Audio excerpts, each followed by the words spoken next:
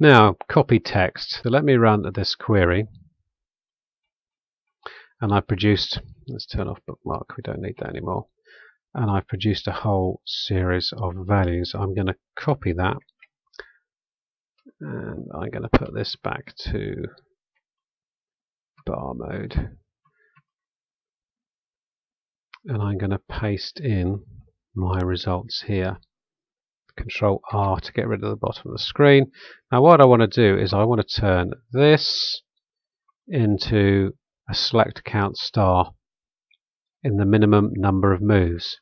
So what I'm going to do is I'm going to pick up select count star from, and that space. I'm going to do a Control C.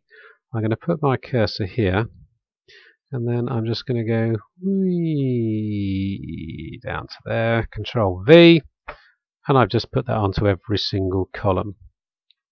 Similarly, we want to put a dot in, so Control C, put the cursor there, go wee, and put that in there.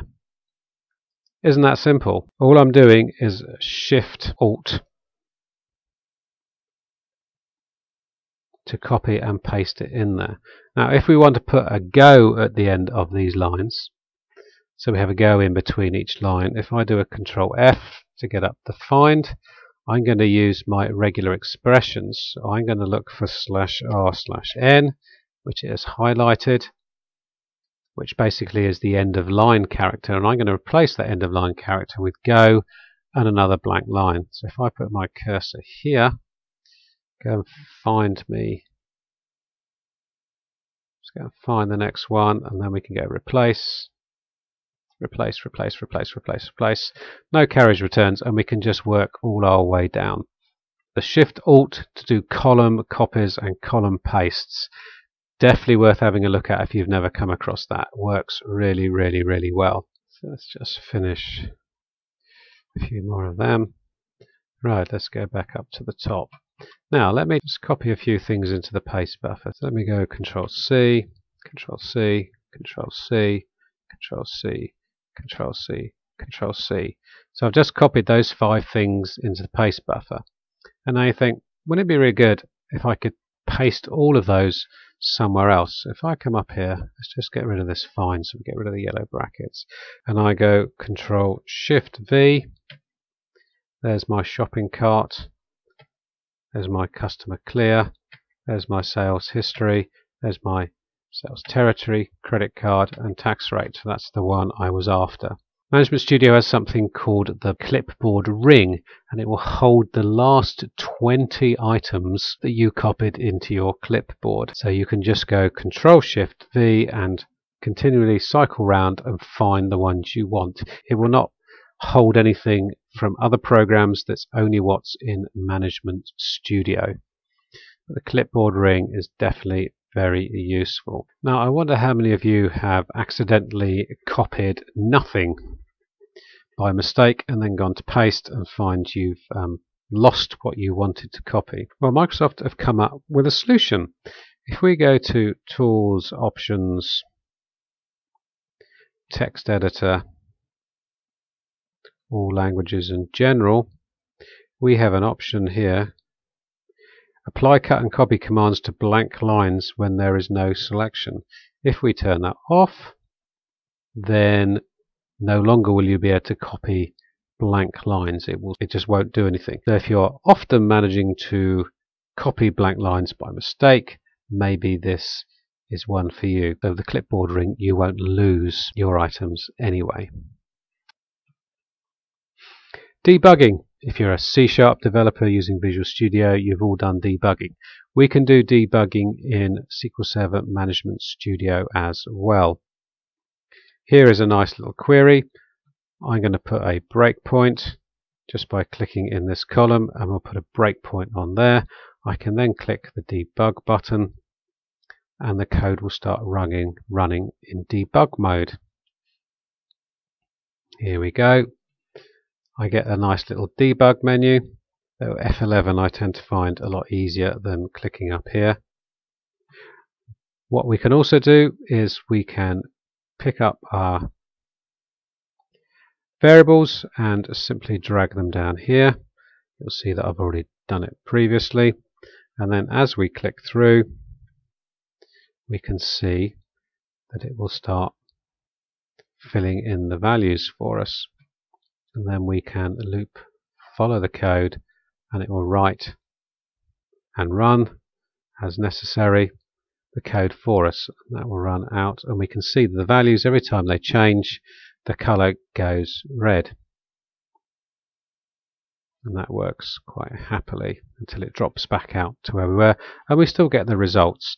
If you do use this, please note that if you call a system stored procedure, it will start stepping through the system stored procedure as well. I'm going to change this max limit to 10. I'm going to put a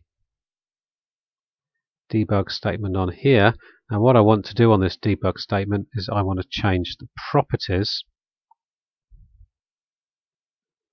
Sorry, if I click on here, I want to put a condition on it, but if you notice, is the condition it likes to disappear. There seems to be a bug in the debugger, which means the condition keeps disappearing.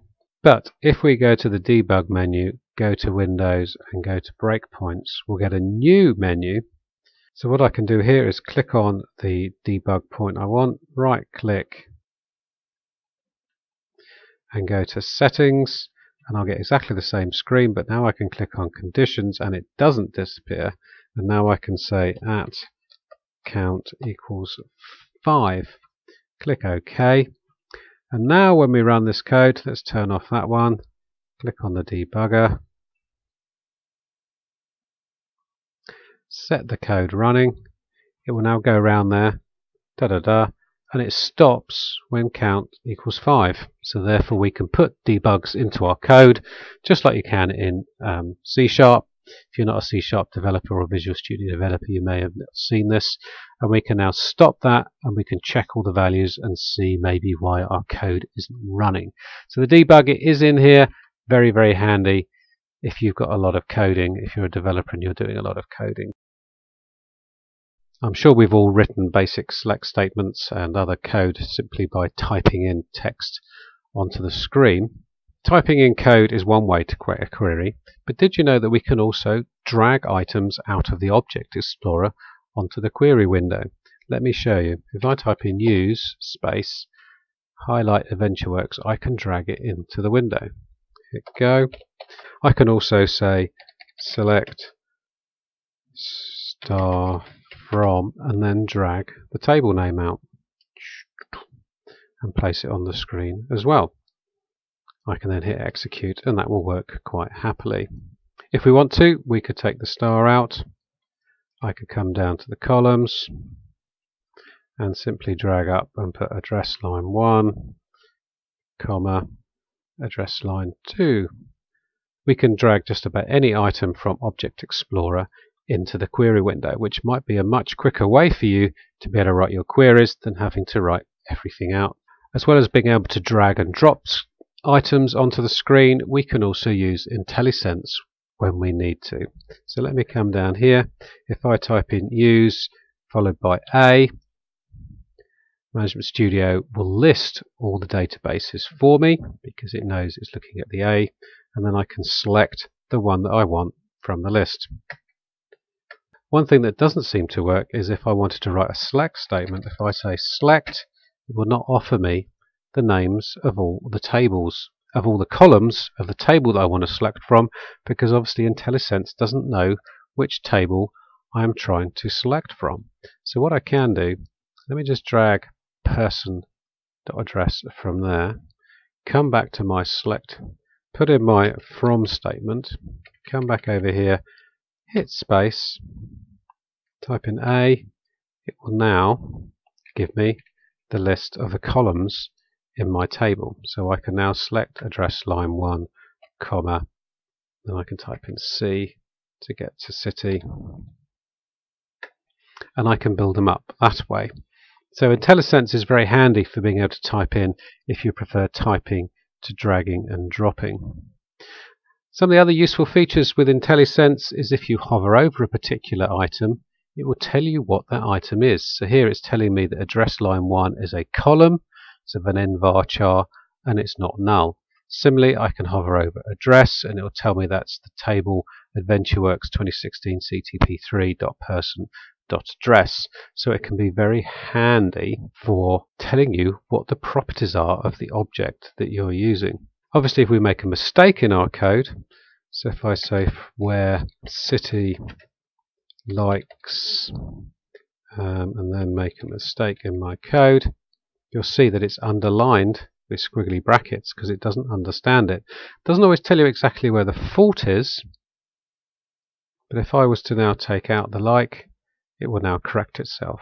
So IntelliSense is being very, very handy. So let me try a new statement. So if I say select substring open bracket, it will now tell me what I need to be typing in. So I can then say the expression that I'm looking for. So maybe server name, comma, even highlights that I now need to put in the starting position. So I could say 1, comma. It's now telling me how many characters do I want to return. So I'm going to say 5, return, and even tells me it's going to be a string. So you can use IntelliSense very easily, so you can check that your code that you're typing in is exactly what you need. If you're like me and you know several different computer languages, this sort of thing can be very handy because you'll find some commands within T-SQL, the parameters are specified in a different order to those, say, in C# or Visual Basic. So being able to see using IntelliSense that there is a difference is very, very handy. Now let me type in a new command. So create database DB5. If I run that statement, and it will create me a new database called DB5. Now if I go use DB5, you'll see that it's not on the list at the moment. So therefore, Management Studio is underlining it with a squiggly red line, which is obviously wrong because I've just created it. And this can be a really annoying thing if you're creating new objects and IntelliSense isn't aware that that object has been created. So what we can do is we can come up to Edit, go to IntelliSense, and we can say refresh local cache, or if you prefer the keyboard character, Control-Shift-R. And when I do that, Management Studio will go and check on new objects. And if we give it a moment, it now has got rid of the red squiggly line, and I can now use the use DB5 command. So if you're getting red squiggly lines telling you there's a syntax error, then it is worth just refreshing your local cache in IntelliSense, and hopefully then that will fix the issue. Now I'm sure, like me, you have numerous SQL instances that you need to be managing, and trying to remember the name of all those instances and which projects they go with can be quite difficult.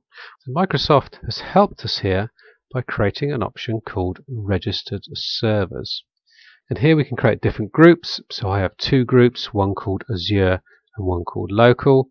In my Azure list, I have some of my Azure SQL servers, and in my local list, I have my 2 local instances. And then I can simply double click on the instance I want, and it will log me into that instance. What's also nice about this is that if I right click and go to Properties, I can also choose things like custom colors. So for my Management Studio 2017, I'm going to choose red. I can then save that. And then when I right click on New Query, I now get a query with a red bar at the bottom. So maybe you could color code all your production servers with red so that you can see very quickly this is a production server, and therefore be a bit more careful on the queries that you are running. One of the other nice features with registered servers is if I click on the actual group name, right click and say New Query, you will see now that the color has gone pink, and it's actually saying connect to 2 of 2. Now let me paste in a query, and if I run this query against that, it will return and show 2 separate results. We can see that the server name that the query was run on, and also the login name that I've run the query on, as well as the results. So you can use this to run queries against multiple databases in one go. Now if I right click and go to query options and come down to the multi-server option, we can choose whether to include the login name, whether to include the server name in the results, and whether to merge the results or not. So if I click on merge again, click OK, rerun the query, we now get it coming back as one query. But in this case, I've just listed the server and the results. So this is a great way of being able to run code, maybe admin tasks, against multiple servers in one go. Now this particular option, the registered server option, is local to your management studio, so it's just for you. There is an option called Central Management Server, and if you use this, it will create exactly the same type of structure as this, but on a centrally managed server, so that all users can connect to that list and use that list to connect to different servers. So the Central Management Server may be a good option for all your DBAs to use if you want to have a central list of all the servers grouped by project or by production or UAT. But be very careful with this, because if you were to run a query such as this against every single server in your group, then you could be out of work by the end of the day. So if you're thinking of using registered servers either as a local group within your management studio or as a central management server that all your team can use, please think very carefully about how you're going to control people running rogue queries against a lot of databases or lots of instances in one go. If you're not going to use registered servers, you can still color code your queries. So if I click on a new query and then come back up to change connection and go to options, I can choose different colors here. So if I was to connect to my 2016 server, I could choose a color without needing to use, without having to use the registered servers list. So we can do it that way. So you don't have to use registered servers to get color-coded query windows, but definitely something worth considering if you want to make sure that you can identify queries running on different servers very easily. Obviously you can still come up here and hover over the tab to see where you're connected, but I think color coding is a much quicker way of checking which instance you're running against.